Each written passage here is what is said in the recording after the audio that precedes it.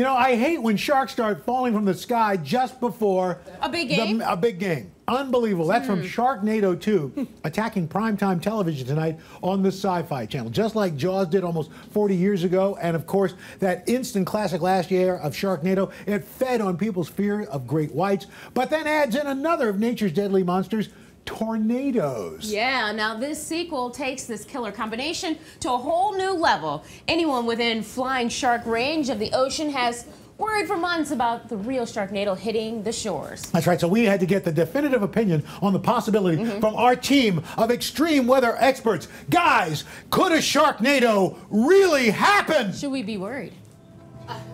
The twisters from the rivers are about to merge. Apparently this will happen right over the Bales Tower Hotel. As that hot air rises, cool air is sucked in to replace it. That effect is drawing these Sharknadoes to the very heart of the city. One shark picked up by a tornado? Maybe. Hundreds? No. Really? No. Sharknado? Really?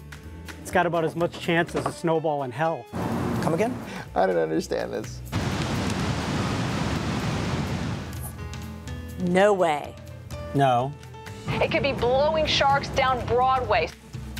No. The odds of Sharknado, I'd say about 1 in infinity. Can you do lower than 0%?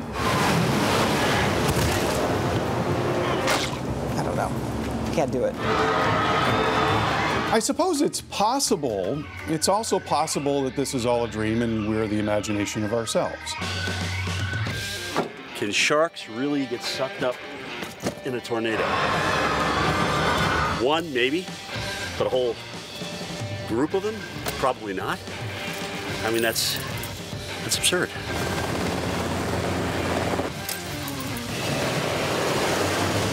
Good God, you gotta be kidding.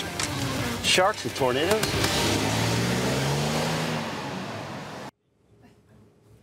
That was an odd shot. It was. He's probably out there chasing them. He was just, see, Cantori wants that. Yeah. Don't you think, Carl? Cantori really would want a report from a Sharknado. Yeah.